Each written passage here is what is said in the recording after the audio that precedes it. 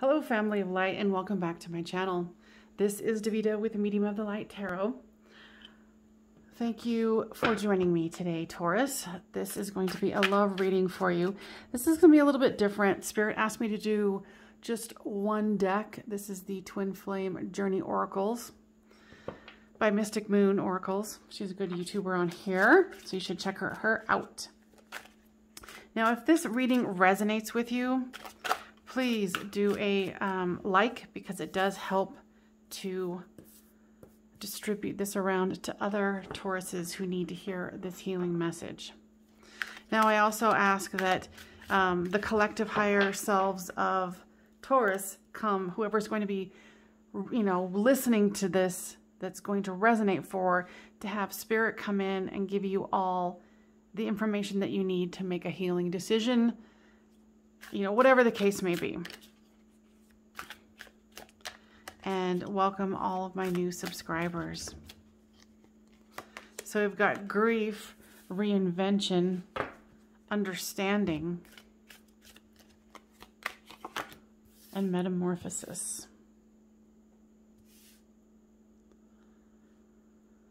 Okay, Spirit, what's this about?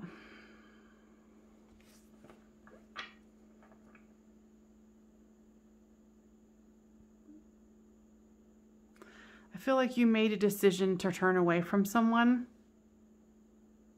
I feel it was out of self-preservation that you did so, and that you felt like you needed to reinvent yourself, expand yourself. You were very wounded. Did this person wound them? No, this person did not wound you. What I'm getting from Spirit is that you were already wounded, and you needed to back it up. And you had the understanding that you needed to have this metamorphosis here.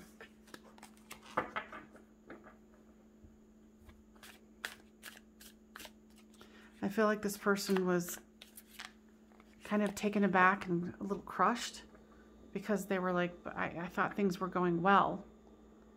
And indeed they were.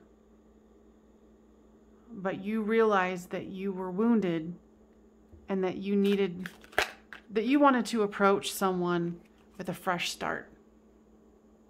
You didn't want to come into a relationship with someone where you're like, well, I'm kind of screwed up. So good for you for having that mentality. Or flip the storyline if, that's your person. So with this reinvention, it's almost like, you really do want to start anew. You have this deep desire. I feel like that you need to, you really need to go within and do some healing, because you realize this is a soulmate connection, and that you understand that, and you need to make sure that you approach this in the right way. I feel like this was kind of a fairly, like you guys have been dating for a while. I think it seems like it was kind of an off and on thing where you guys were very friendly, but it was nothing real heavy. And then recently it started getting to where you guys were both recognizing that this is something amazing. But, and I feel like it's hard for you to say, I need time. I think it was very hard for you to back away, but you were embarrassed because you wanted to keep it balanced, where you're like, oh no, I'm perfectly fine. It's just because I'm busy. Instead of going into the real reason of, I'm recognizing that there's a union that's possible here, and it scares you to death. So you've got working through your grief, backing away, wanting this fresh start, and knowing that this possibility of union is right there. But congratulations to you for realizing that if you don't do this work now, there could be a big catastrophe in the future.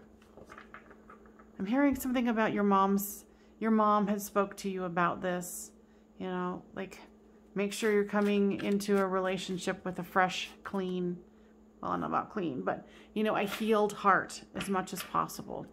Does it have to be perfect? No. And this soulmate wants you to come back. The soulmate's like, well, no, you know, it's like I said, this is kind of a newish situation. So you guys haven't had super deep conversations. I think part of it is because you haven't really opened up about what's going on. And they're just going, why, you know, come back. You know, and right now you just need some solitude. And there's nothing wrong with telling them that. I mean, you know, if you just told them it was because you were too busy at work, why don't you just say, hey, I just need some time. Some emotional stuff's come up and I want to work on it. All right.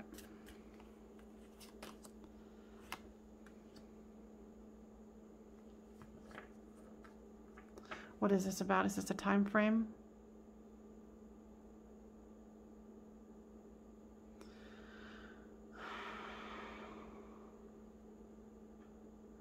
This is a twofold situation here. No, you can't see it. With this fall card, I'm getting that you feel like your inner world is like all dried up and shriveled and at the end of its cycle. So maybe possibly you're also concerned that maybe you're an older person and you can't have children. Or you don't want to have children, and you're concerned that this person might want to. And then I'm also getting that, what spirit? That for some of you, there'll be something significant happen for the two of you together in the fall. In the very late fall is what I just heard. But I feel that this is a concern of yours, and maybe that's where the talk isn't coming. You know, maybe you're a younger person and you can't have children or for whatever reason. And you're scared that, you know, this isn't fertile ground anymore. And you guys haven't had that discussion. But I think if you have that discussion, it will be okay. It will be telling enough for you to go, oh, well, I was right in my assumption. Or, oh, no, they're okay with it.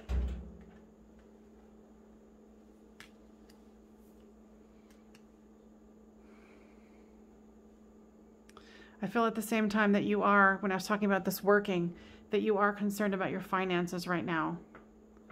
That you might have been having struggles at work, or your hours have been cut. And for a few of you, you lost your job. So I could see why you'd be wanting to back it up. You know, but this person's like, no, I want you to return.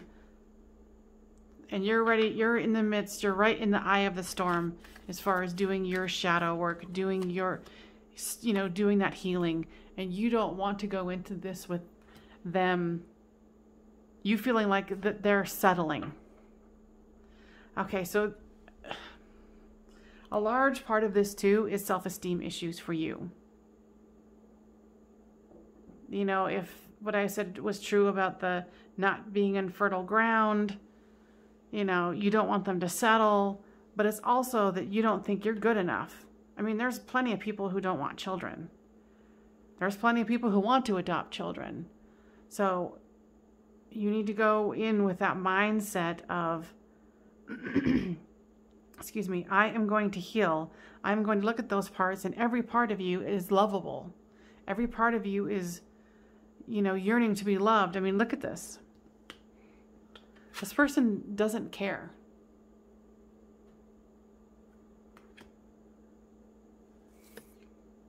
You know, and the more that you open yourself up to feeling your feelings of self-worth, problems, that sort of thing, because because this is almost like, to me, a whole sabotage. You know, don't sabotage yourself. Don't sabotage your life. And what I heard from Spirit is that this wouldn't be the first time. So really go into meditation, go into counseling, you know, go and feel your feelings, go and talk to whomever you want to talk to, friends, family, support, and talk to them too. Because I think if you bust the bubble and go to this person and just express yourself, no matter what the reaction they have, but I don't think it's going to be a bad reaction. It's going to help you build the confidence to be able to communicate with people. Because if you want a long-term soulmate loving connection, you have to be willing to be vulnerable to get this new start here in this union. Because I feel like this is going to happen. You just need to kind of get out of your way. And Spirit said, yeah. So they agreed with me. So this is what you're doing right now, my dear. Might be doing some numbing. Whatever that is to you.